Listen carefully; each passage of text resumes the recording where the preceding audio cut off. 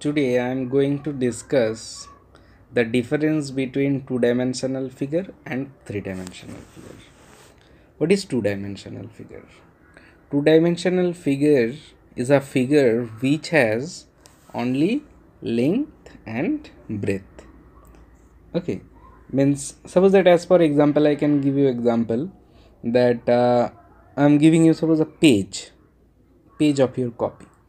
That is, the page only has one length and breadth. This page don't have any height, therefore this page is known as a two-dimensional figure. But what is three-dimensional figure? Three-dimensional figure means a figure which has length as well as breadth as well as height. As for example, I can give you example, that is a copy.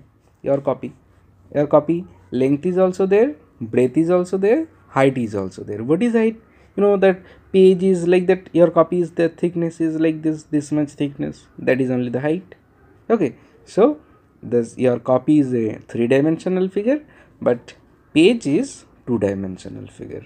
So what is the basic difference between two-dimensional figure and three-dimensional figure?